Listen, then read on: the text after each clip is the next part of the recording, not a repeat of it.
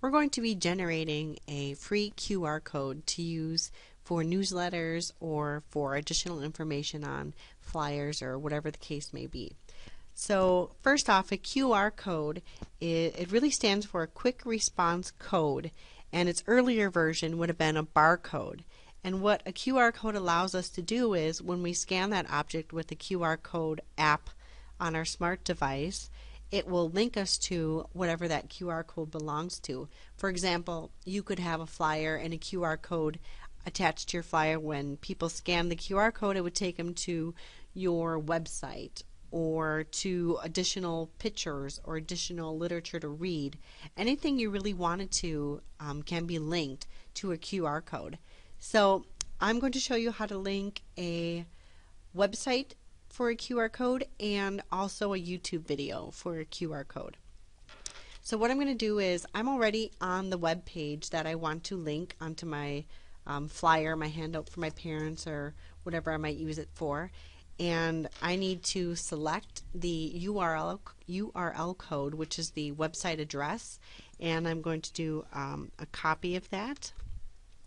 Then I go to my QR code generator, and the site I use, which is free, is this one, Kaywa, and that address is qrcode.kaywa.com, and it'll allow you to log in with your Google. It's free.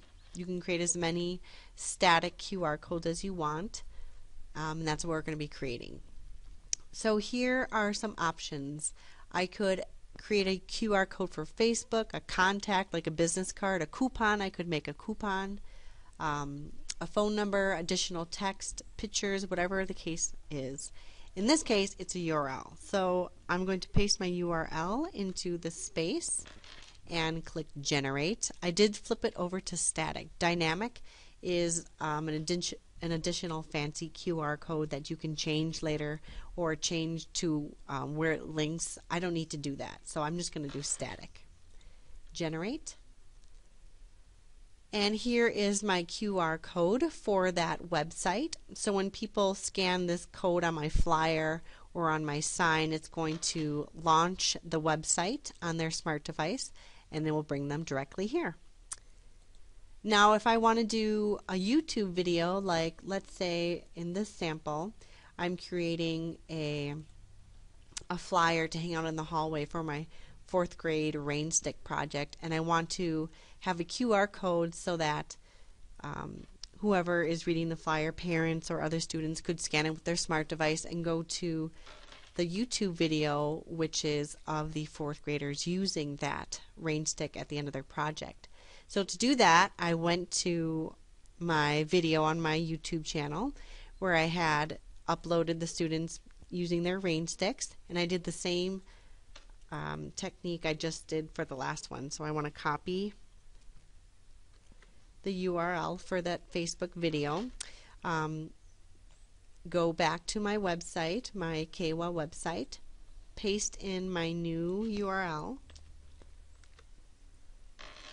make sure it's on static, and generate. And here is my new QR code for my 4th grade YouTube video. I could then copy this, and in my flyer or whatever I'm creating, I would just paste it in there. And that will do the same thing. It will launch that YouTube video directly after someone scans it with their smart device. The possibilities are really endless. It just depends on what you can come up with and what your needs will be for you and your students.